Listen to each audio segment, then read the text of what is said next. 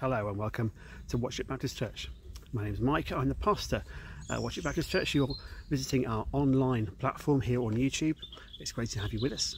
We're on our way through the chapter in Matthew's Gospel that I think really helps us see something of how the church operates, where it comes from and how it's intended to function. So we're in Matthew 16 and I'll be reading the next passage, which starts at verse 13 and goes through to verse 20 in just a moment. But before we do that, let's pray together. Lord, our natural place is alongside you, under your care, inspired by you, sparked by you. Help us to occupy our natural place and to let your Spirit sing in our hearts. Amen. So I'm going to read this passage and then we're going to have a little look at some of what it might tell us. And there's plenty that's in my head to share with you, so let's crack on. When Jesus came to the region of Caesarea Philippi, he asked his disciples, "Who do people say the Son of Man is?" They replied, "Some say John the Baptist, others say Elijah, and still others Jeremiah or one of the prophets." "But what about you?" Jesus asked. "Who do you say I am?" Simon Peter answered, "You are the Messiah, the Son of the living God." Jesus replied, "Blessed are you, Simon, son of Jonah, for this was not revealed to you by flesh and blood, but by my Father in heaven. And I tell you that you are Peter, and on this rock I will build my church, and the gates of Hades will not overcome it. I will give you the keys of the kingdom of heaven. Whatever you bind on earth will be bound in heaven, and whatever you loose on earth will be loosed in heaven." Then he orders his disciples not to tell anyone that he was the Messiah. It's such a big deal, this passage, isn't it? I think it's one of the ones which I feel like I know quite well because I've heard it read and talked about a lot over the years. We are focusing on something of what it means for the church to begin with this exchange between Jesus and Peter. Not least because Jesus says, "You are Peter, and on this rock I will build my church." And it's important that we have an understanding of what Jesus means by that rock and how the church will develop. But before we go into that, I want to mention something else. Some years ago, back in the heady days of Tesco club cards, you could do an awful lot with the vouchers that they provided for you if you used their banking services and if you shopped in their stores.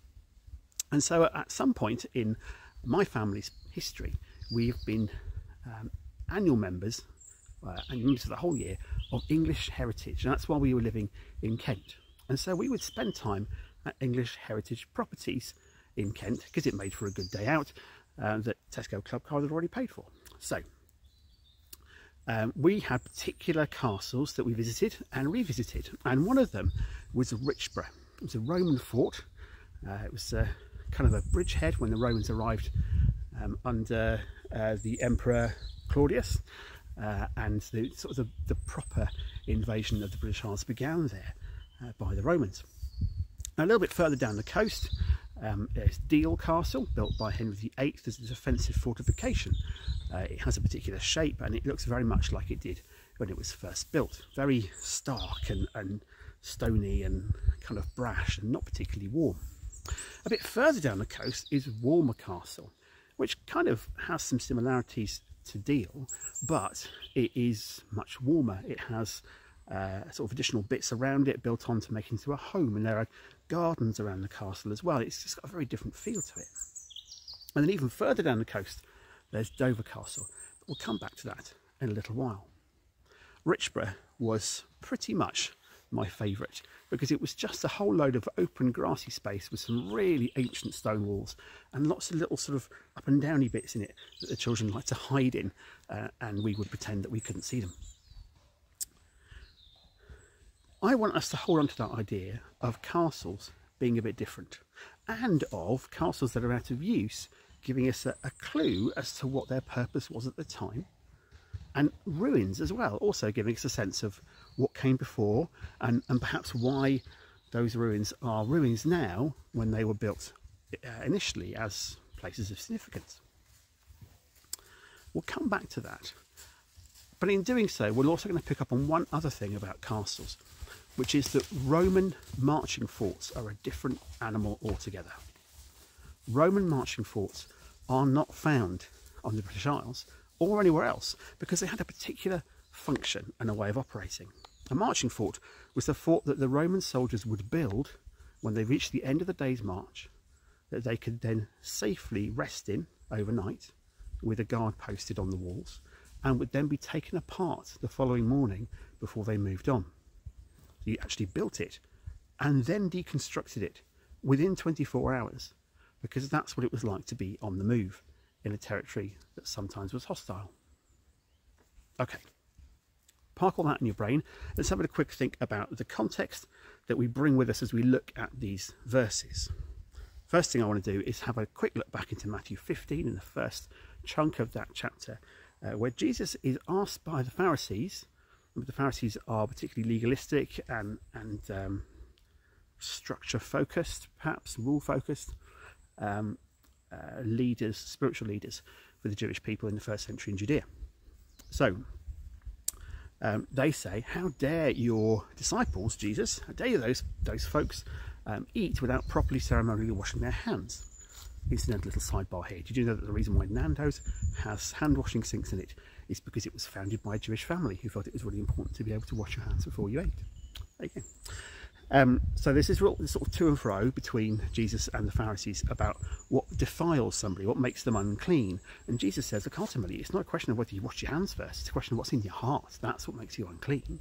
How you're thinking, the things that you say, and the reflection that they are of what's in your heart. That is what makes you unclean. Also, Matthew 15 is the first little open door to the Gentiles. So a Canaanite woman comes to Jesus, or tries to get to Jesus, and appeal for his help because her daughter is unwell. And the disciples don't want to let her near, and she keeps banging on, and the disciples say to Jesus, can't you send her away properly? And Jesus goes to the woman, look, I've come for the Jews, and it wouldn't be right to give to you something that's for them. And she says, hang on a minute, if you give bread to people and they're eating at the table, bits fall on the floor and the dogs eat those bits of bread. So actually, even the dogs get fed when the people are fed. And Jesus goes, do you know what, fair point, your faith is impressive and means something, and your daughter will be well when you get home to her. So there's a little chink of a beginning of Gentile, non-Jewish reception of the good news and the kingdom. And then we need to be aware that at the beginning of chapter 16 we get a couple of passages that we've looked at previously. One that talks about being able to read the times. What's the situation that you're in, being able to see what's happening around you and see how God's will responds to that. And the other is Jesus warns, as we said last time, that his disciples need to be aware of the yeast of the Pharisees. So that kind of bringing in of a little bit of legalism and how that can spread all the way through and make a big negative impact on the whole of the loaf. Remembering, of course, that probably a slightly better word is leaven, and that for Passover, one of the games that was played with the children was that they would clear out all the leaven from the house. I think in modern times you still have kind of a set-up game of kind of a treasure hunt where bits of yeast or leaven get hidden around the house and the children have to find them all and collect them so they can all be taken out of the house so that leaven is removed. So there's a whole load of stuff about Pharisaism. I can recommend a brilliant book by Gary Tyrer called Defeating Pharisaism. Not easy to find, but awesome way of having Matthew's Gospel particularly explained, and a discipleship making method that challenges Pharisaism being included. So we got those all as contexts for the keeping out of Pharisaism and the reading of the times as what's building into this bit. So this is the bit where Jesus has an exchange with Peter, and Peter says, you are the Messiah, the Son of God.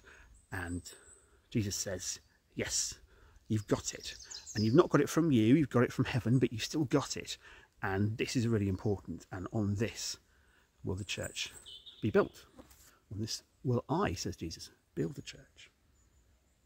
So there's lots for us to understand about Peter. And there's lots for us to understand about what the rock is. And there's stuff to understand about Jesus too. So let's start with Peter. Jesus says that the church will be built on one man, on Peter. No, he doesn't. There's a little trick for you.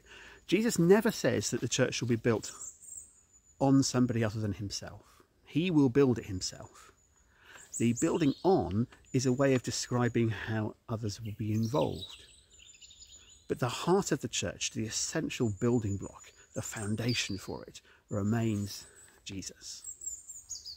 Jesus says he will build his church. He doesn't say Peter's going to build it. And notice that he says, you are Peter, and on this rock I will build my church. Not on you I will build my church. So Peter is significant here, but not because of who he is. Instead, he's significant because of what he says and how he knows it.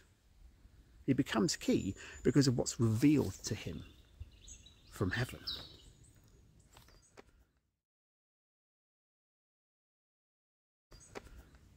You see, the rock that Jesus builds his church on isn't an individual's personality or character, or their charisma, or their incredible range of knowledge.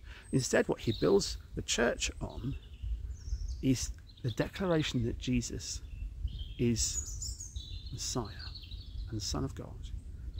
It's a recognition of who Jesus is, a recognition that is revealed to Peter by the Spirit, by heaven.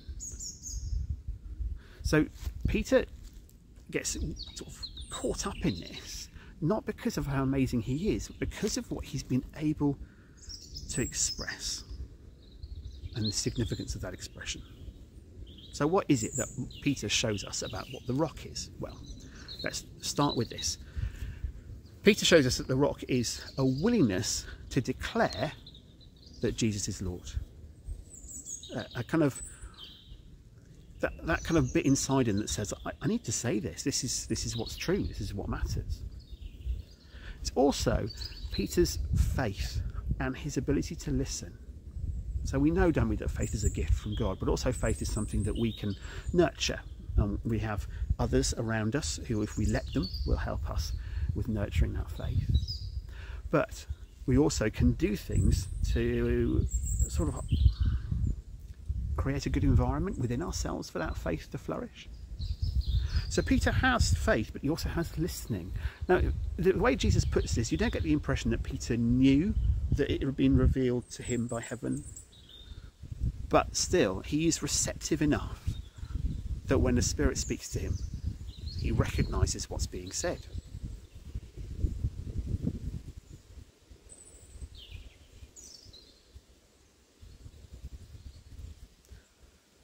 Those elements which are in verses 16 and 17 then lead us on to other things. And I think what's important here, and I recognise that this isn't typically something that I do, but there's an importance of recognising that when Jesus says, on this rock I will build my church, we then need to look at how that church is then built. So I am going to sort of springboard from here and look at one or two other bits and pieces. So in John 21, Peter is restored. Remember, he's betrayed Jesus. He said he doesn't know who he is. He's never spent any time with him. He's completely detached. And the cock crows 3 times, and that bit from the Easter story. And then in John 21, Jesus restores Peter. He says, he asks him 3 different questions. And when he gets to the third one, Peter suddenly is particularly aware that this is the third one, and that matches the third time that he denied Jesus. But Jesus restores him and forgives him. Now Peter also then has the courage to stand up and speak. We're now into Acts 2. So at this point in Acts 2, Peter becomes like a spokesman or a front man for the church. He doesn't become its leader. He doesn't become the thing it's underpinned by. That's still Jesus. But he has a role. And his role at that stage is to stand up and speak. And he needs courage for that. He also needs to retain the humility and the willingness to be sent by others. At no point does Peter become sole chief in charge of the early church. In fact, in Acts 8:14, we see that he and John are sent by others to fulfill a particular role.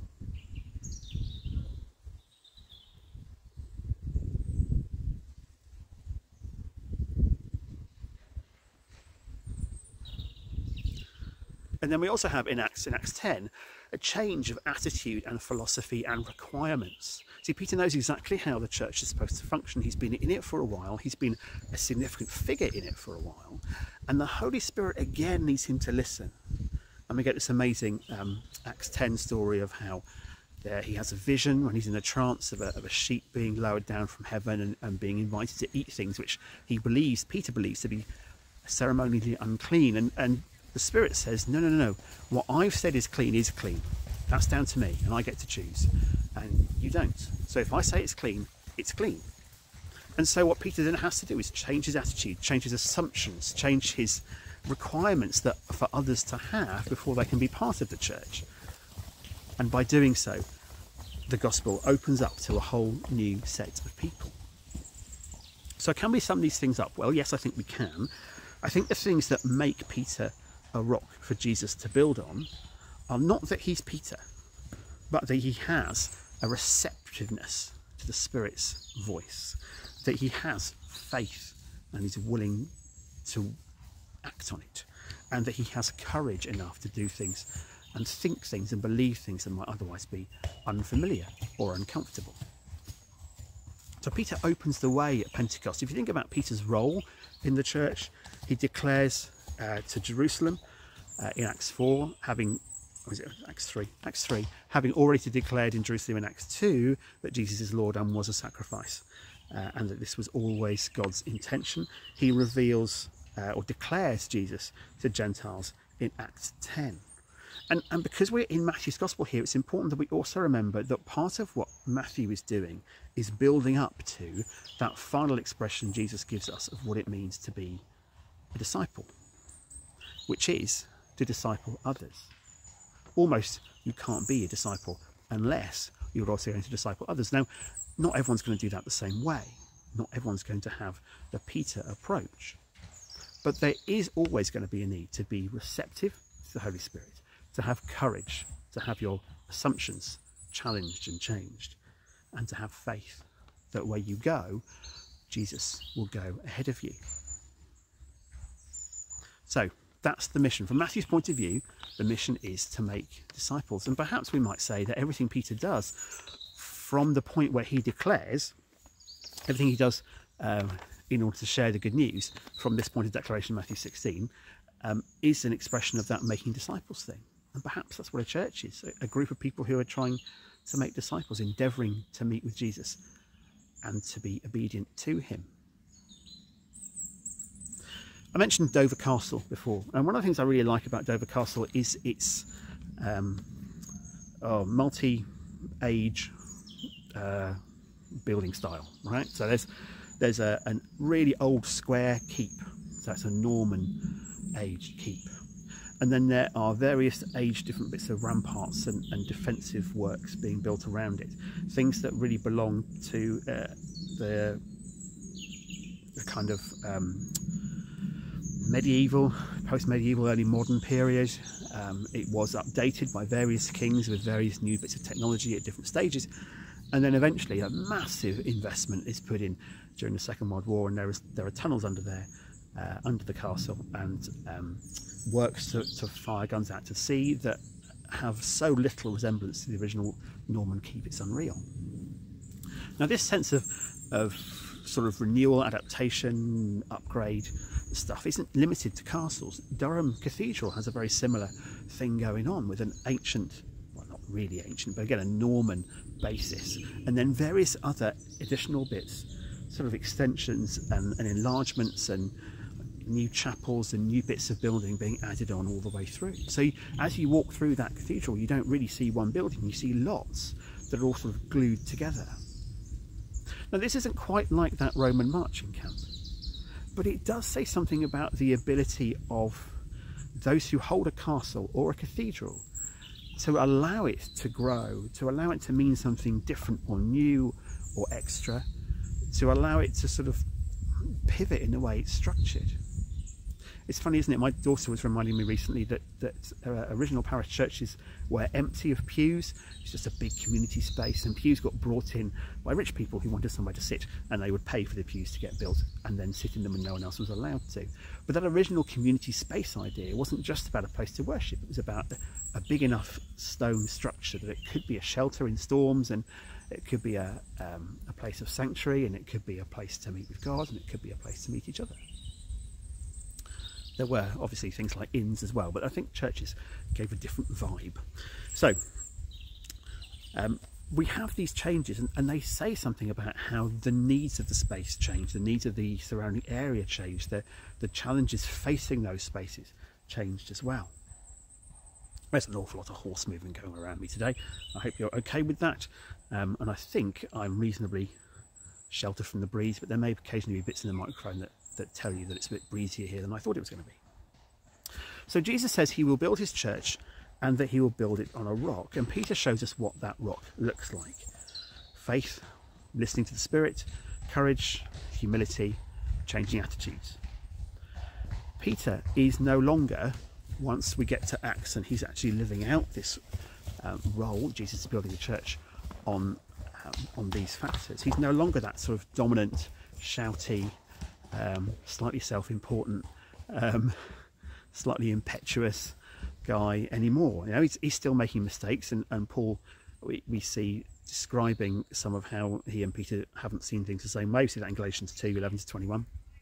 So Peter isn't suddenly flawless at all, but he brings a lot of these characteristics and this faith and courage that I think is crucial for making disciples and for building a church. Peter is a rock because he obeys the call to make disciples. It's also an insistent on reading the signs of the times. He responds to, maybe we see it best in Pentecost, or maybe we see it best in Acts 3 or even in 4, when there are different demands and different responses from him. But he refuses to allow the use of Pharisaism to shape the church. He won't let the Pharisee attitude get built into how the church functions. He will insist on reading the times. He will focus on making disciples outside the church's home environment. And he will allow himself to be challenged by what God is doing, and to challenge the authorities when he feels that they are not recognising the importance of Jesus. So Jesus builds his church on the work of the Spirit and in the lives of those who put their trust in him. And so this is where we really come to ourselves. Are you someone that Jesus can build a church on? Because remember, the thing about Peter that made him special wasn't that he was Peter. It was his declaration, his ability to hear heaven's prompting, the Spirit's prompting, his ability to put his faith to work, and then his humility and his courage. Are those things that you can bring? Can Jesus build his church on you? Peter's church changed massively between this moment in Matthew 16, where you might say Jesus begins the church, through to Acts 2, and then through further to Acts 10. By the time we get to the end of Acts 2, they're meeting in homes, presumably because there are so many of them. By Acts 10, they're outside Judea altogether, and they're meeting people who are longing for the message of Jesus, who know nothing about Jewish ways of doing things. Peter's church changed massively. It changed in personnel, it changed in size and in scope. Its geography became much more massive. It changed in its attitude. And Jesus kept building and still keeps building on those who will be courageous, those who will put their faith into action, those who will be humble, those who will make space in their hearts for what Jesus is saying to them by his Spirit, that heaven might speak. The hospital where my eldest daughter was born isn't a hospital anymore. The Norfolk and Norwich Hospital is what it was called at the time, has a longer title now. And it had itself started out as an amazing, sort of architecturally wonderful brick structure, and extra wings were put on it, and then extra buildings were put on behind it, and then at some point in the 20th century a big tower block was added. It went really high up, and it was some way up in that tower block where my daughter was born. But it changed. It went from being something that looked lovely to being something that sprawled, to being something dominated by a rather ugly tower. But all the time it was seeking to provide, it was seeking to serve and heal, to educate, to prepare, to take care of people, to provide employment for others. That hospital didn't really stand still. It didn't look the same when it was knocked down. Not all of it was knocked down, but most of it was. It didn't look the same in any way as it had when it started. And in the end, they did knock it down, and they built something purpose-built a little bit further out of the city. With that, and with Dover Castle, and with Durham Cathedral, we're looking at something that evolves because the world around it changes. In Peter's church, we see how it evolves as it goes from where Jesus began by saying, "On this rock, I will build my church," through to the multicultural, multinational, international wonder that is the church today, in many languages and with many different ways of worshipping, and all the way from marvelous outdoor spaces in Africa where thousands of people join together to sing, all the way through to underground churches in places where you can't sing and you can't declare, and persecution is just around the corner, and informants will pull the church apart. So what about our church? What about us in this place at this time, wherever you are? Does Jesus build our church? And can he?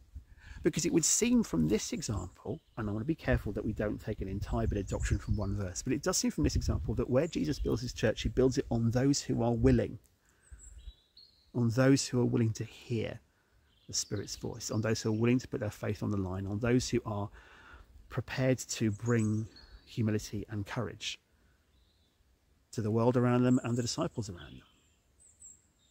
So how do I become a rock for that? How do you become a rock for that? And what does it mean for us as a local expression of Jesus? Because that's what I think a church really is. It's a community that expresses Jesus. It's the body of Christ. What do you expect the local church to be? What are the essential building blocks of it?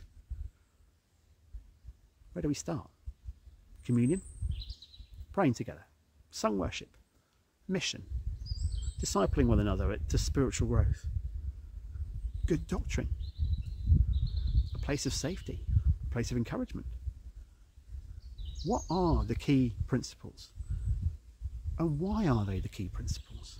And how do they reflect the rock on which Jesus says he would build his church? Is there space for seeking Jesus in different ways? Do we have the faith and the courage and the humility and the spiritual listening to be doing what God is asking us to do?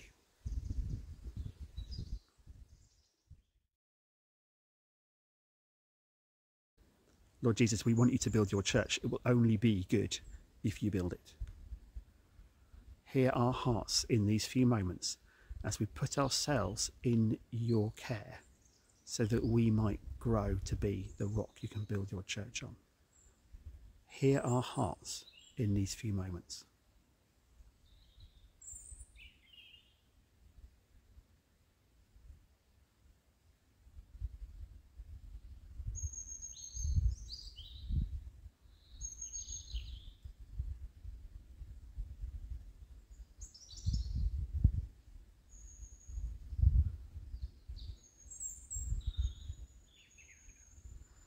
Hear us, Lord, we pray. Amen.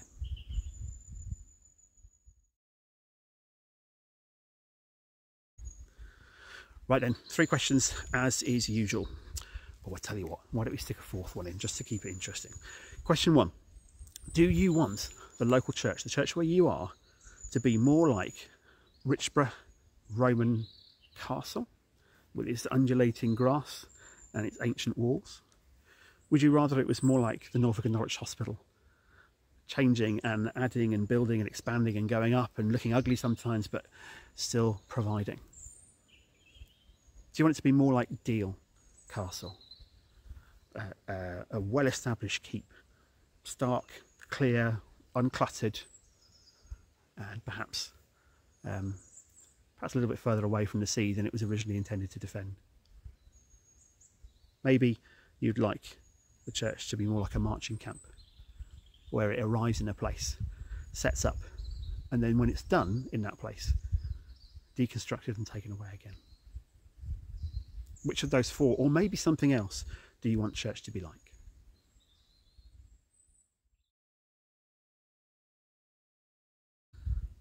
Question 2. How can we help each other to hear the voice of the Spirit, the voice of heaven, and to grow in faith and courage and humility? How can we help each other to do those things?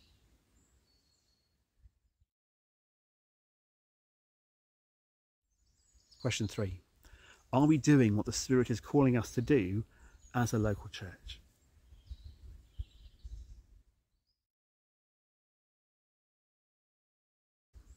And question 4. Are we expectant enough that Jesus really will build his church?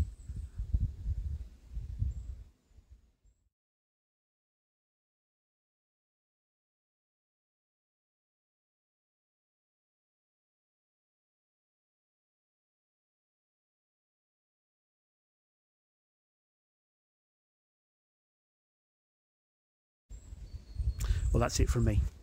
I ask, perhaps, that in addition to looking at those questions, you might go away praying that you would be a rock on which Jesus can build his church. And I look forward to talking with all of you about what it means to be part of how Jesus built his church. Take good care. I hope to see you soon. God bless.